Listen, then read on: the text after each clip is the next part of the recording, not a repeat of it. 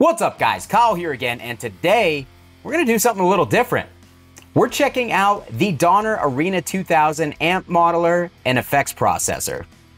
Let's do it.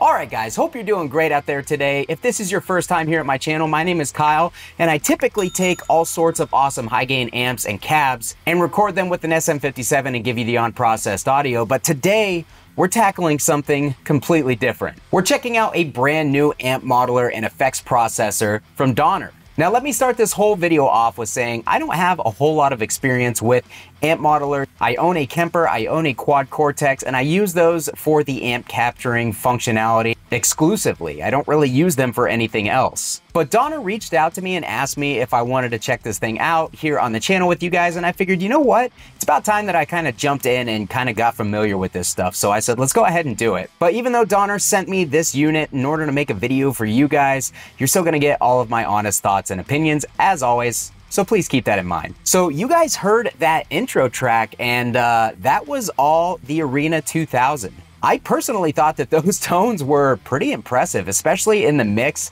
I definitely got some sounds that I was happy with, and those amps that I used in that intro track are all amps that I am very familiar with, and I thought that they got pretty close to the real deal, which I find impressive because this unit comes in at $269. This thing is incredibly affordable, and I just overall found those tones impressive. Now, I did have to do some things within the modeler in order to get them a little bit closer to the real thing and a little bit closer to my taste, but I'm gonna kind of dive in and show you what I did here. Now, if you're interested in all the functionality of this unit, there are a bunch of videos that go over that stuff. I am not really going to kind of break down every single function that comes within this thing. I am more concerned about the amp modeling and the tones that lie within, because that's what I'm going to guess that you guys viewing my channel are going to be more concerned with as well. A quick breakdown of the features off the top of my head included in this modeler though. You have a whole bunch of different amps, a whole bunch of different cabs. Each cab has its own miking section, which I actually find really interesting and really cool about this thing. Again, I'm not super familiar with other modelers, and they may all include this as well, but I found that kind of impressive at the price point. You also have 3 physical switches in order to activate or deactivate whatever effects that you have built into your signal chain on any given preset. You also have an expansion available, so if you want to connect an extra couple of switches to give you more switching functionality, if you're using this live, you can do so. So if you want to connect a different pedal to use the wah or to use a volume pedal or something else like that and designate the onboard expression pedal for something else, you can do that. This pedal also has the ability to do stereo out via XLR or stereo out via the 1/4-inch jacks. You can also send it out via both because there are output and XLR individual level controls. Hey guys, quick interruption while editing this video. I forgot to mention that you actually do have the ability to bypass the cabinet sim or the impulse response on either of those outputs. So if you want to go to front of house with your XLR, but go into an external power amp with the 1/4-inch jacks, you can actually go in here and you can defeat the impulse response on either of those outputs. So if you want to use this thing live, you can absolutely do that while going to both front of house and into your power amp return. I think that's actually pretty cool. Back to the video. And last but not least, there is a headphone jack on this thing, so you can just plug right into this and play and have your whole rig right there. So I actually already personally got use out of that, because when I went to Sweetwater last week, I took this thing with me, packed it in my bag, and pulled it out and played guitar and messed around with it every night. So that was a nice little feature to have as well. But with all that being said, let's go ahead and jump into the tones, because again, that's why you guys are here. So on the modeler, I have gone ahead and I have set up 4 different presets. Now, they're all basically set up generally the same, in that I have them set as the amp with an overdrive pedal, a gate in front, a gate behind them, and then on 3 of the 4 settings, I have a post 10-band EQ or a post amp 10-band EQ in order to shape the EQ of the amp a little bit more to get it a little bit more accurate or a little bit more to my taste. But that's all that I really have going on. And right now, we're going directly into my audio interface, and we are using the Get Good Drums Cali Oversized plugin. The reason that we are doing this is I wanted to show these amp models to you on a cab or an impulse response that I am really familiar with. That way I can kind of judge them a little bit more accurately, and then we will jump in and check them out onto some of the built-in impulse responses that are included in here, because there are a couple of them that are really cool. So we'll check those out as well. But I'm gonna stop talking. We are on the Angle Savage setting that I have set up here. This is channel 4 of the Angle Savage, and here's the tone that I have.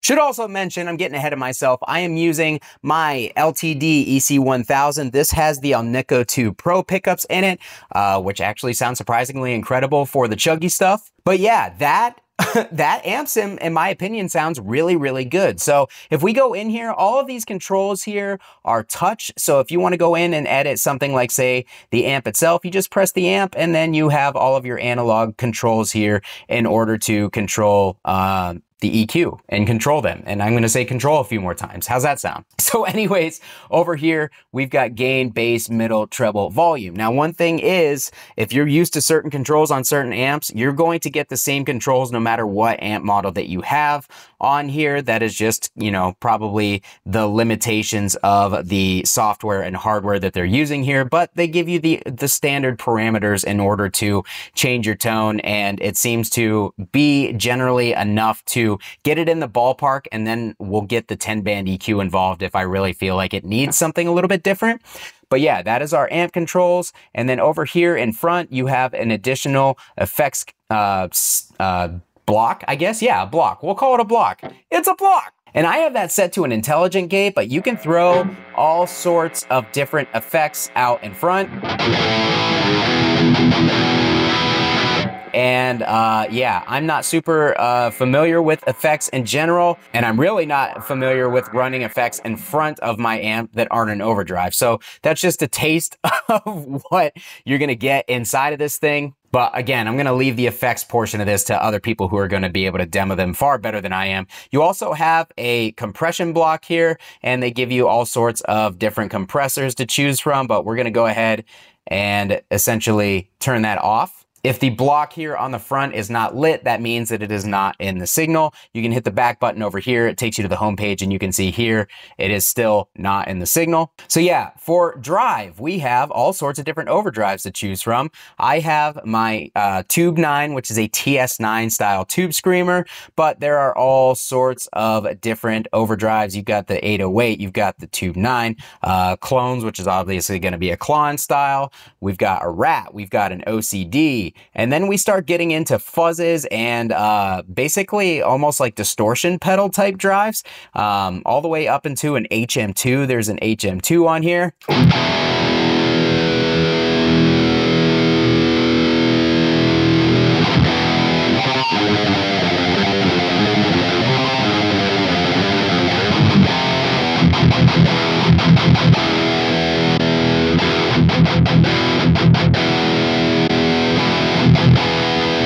But yeah, all sorts of, I believe there's 20. Yes, 20 different drives. Now, one thing I've noticed with the overdrives on here, you cannot set them like you would set an overdrive in front of your amp in the real world because it just doesn't add any saturation if you do it that way. You basically have to boost the level up like you would in front of an amp, but this gain has to at least be on roughly around 10 in order to add any real saturation. So there's 10. Here it is with the drive off. And then again, turn it on. Because if you turn this gain all the way down, it actually doesn't really seem to add any saturation or output. So I think I had it somewhere around 25. And it doesn't add any weird clipping or anything else. It works really well. You just have to turn the gain up on the pedal if you want some more saturation out of it. After the amp, on the Savage, I don't currently have anything. So let's go back and let's go to a preset that I've set up that actually does have a post EQ. So my 5150 Blue. So anyways, yeah, we are on the 5153 Blue, which again, I think sounds really good. I did have to add this post EQ in to get it a little bit more accurate though. So what did I do? I went in here, I took out a little bit of 500 Hertz. That's just a personal taste thing. That wasn't to get it more accurate to the amp. When we go over to this side, I basically had to add some mids and highs across the board because without the EQ, the amp sounded a little subdued in those frequencies. If I take the EQ off, here's what we have. Again, not terrible. It sounds pretty good. Add the EQ. And that's just to get it a little bit more to my liking. Again, I tend to like brighter tones. And what am I doing here? Going back to the amp. So yeah, it's the EVH Blue channel. So if we go into the actual amp EQ, I'm going to turn this EQ pedal off just to show you.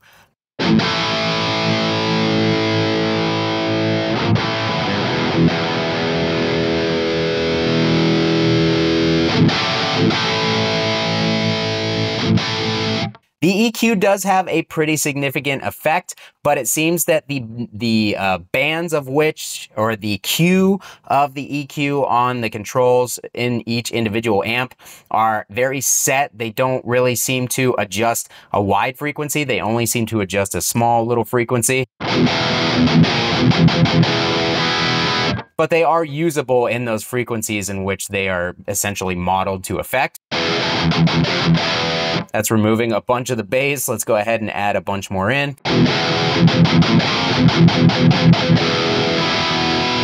Again, that's where that 10-band EQ really comes in after the fact, but it's not like you only get a 10-band. You can actually come in here and you can cycle through a whole bunch. You can set up the exact frequencies that you want with this custom EQ to adjust, and it'll give you the option to change those frequencies and change the amount of boost or cut. I'm not really familiar with any 3-band EQs off the top of my head, but if you wanted something like that, there you go. Over here, we have a 5-band EQ. Now, this is cool because this is actually the same frequencies that the Mesa 5-band EQ affects on all the Mark series amps. So if you go into a Mark setting on here, you can throw this EQ on after your Mark amp and have the Mesa 5-band EQ smile set up, and it'll actually sound much more like a Mark amp. So I thought that that was really cool. And then you have a 6-band EQ set up much like an MXR 6-band EQ back into the 10, which is what I was using. So again, a whole lot of options there to really shape your tone after the amp. And I do think that this comes into handy big time. Comes into handy isn't really a sentence or a statement or anything. You guys understand what I'm trying to say. All right, so back here, we are back. Let's go into the JCM 800. So the JCM 800, I actually found to probably be my favorite model on here.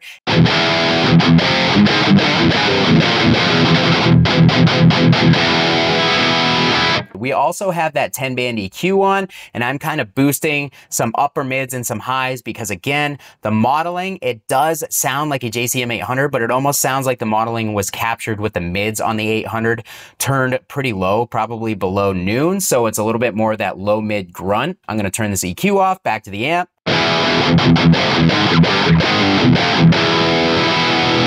So as you can tell, it's got a little bit more of that low mid focus. We turn the EQ on, it gets brighter again. Just for fun over here, I'm going to the delay. We're gonna turn the delay and reverb on.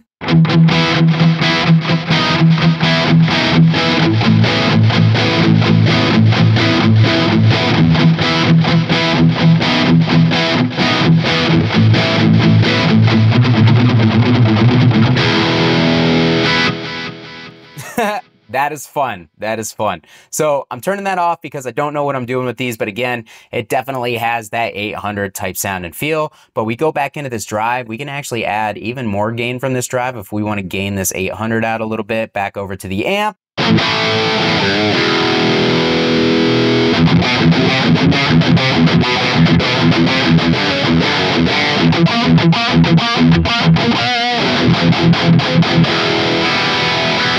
It sounds good to me, guys. I like the way that this sounds.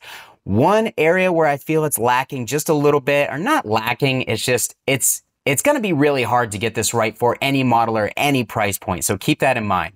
The feel on everything, the feel is very tight on every amp. And I think that that's just a limitation of the hardware. Now, it doesn't feel bad. It makes everything easy to play, but even on something like my Neural Quad Cortex, sometimes the feel isn't right on the amps. So again, keep that in mind. These aren't. All right, so last thing I want to do, I want to go in here. I want to turn my cab impulse response off. Let's go into the cab section. So I have not really done too much here. Here's a Marshall 1960A. Over here, it gives you all sorts of different microphones to choose from.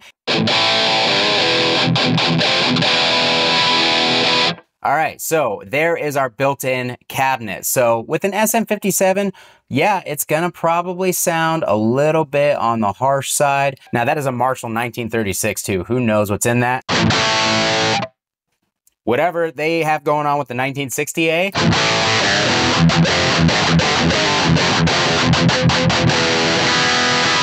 That sounds great to me. Let's go over, let's see, okay, C414, U87, that's interesting, a U47, AT3535.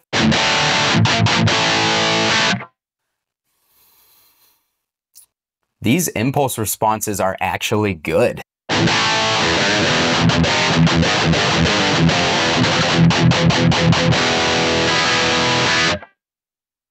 That's good. That is really good. All right, so U47. A little rounder, a little warmer. Let's go to something I'm a little bit more familiar with, MD421. That's got the mids, that's got the kind of graininess of a 421. Okay, so here we have a Mexa, which I believe is gonna be a Mesa cab. Much more mid forward. Let's go to our amp. Let's turn that mid down quite a bit and our highs down a little bit.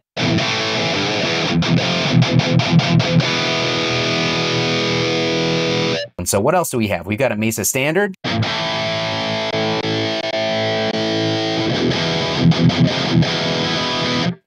Here's that Friedman again. Oh, we don't have a cab. Sorry about your ears, guys. Let's get that cab on. Let's go to something with, say, a Friedman 412. Here we go.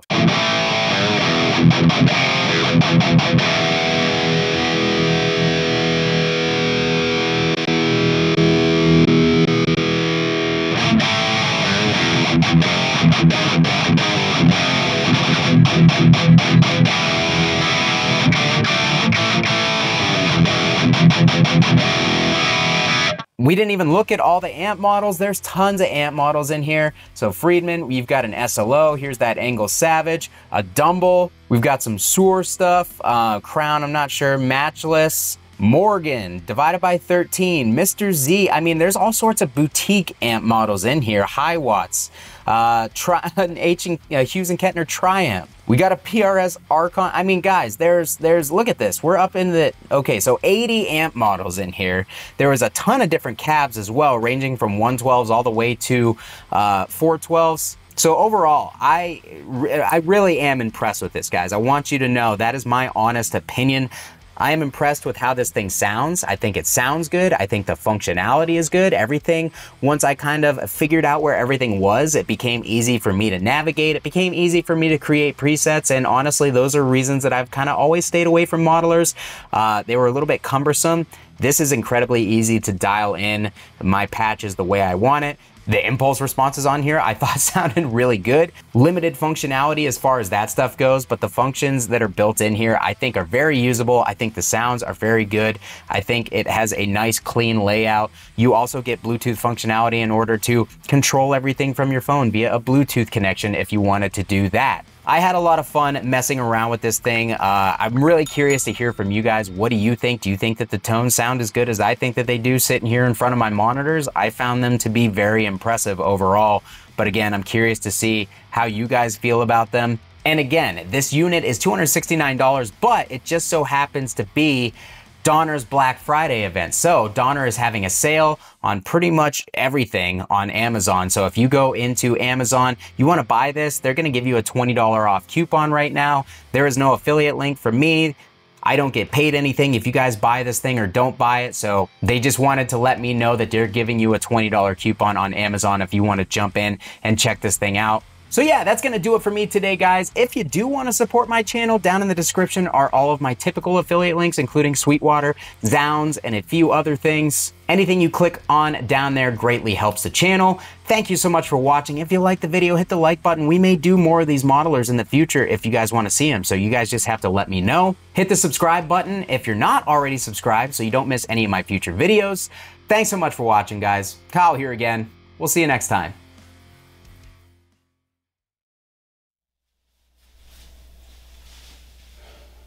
You know what this wall is missing? Another amp.